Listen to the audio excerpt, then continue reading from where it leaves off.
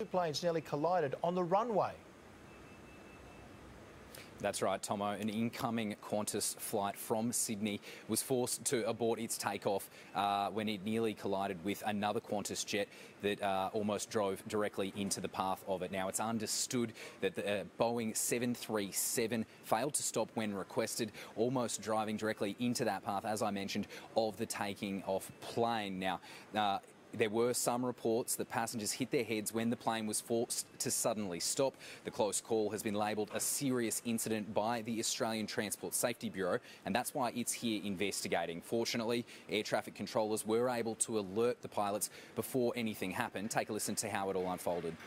582, runway 06, cleared for takeoff. Runway 06, cleared for takeoff. Close 582, stop immediately, runway incursion ahead. Now, in a statement, a Qantas spokesperson told 9 News that the flight operations team are reviewing what occurred and are also assisting the ATSB with its investigation. But, Tomo, the results of that investigation might not be known until next year. Michael? Nathan, thank you.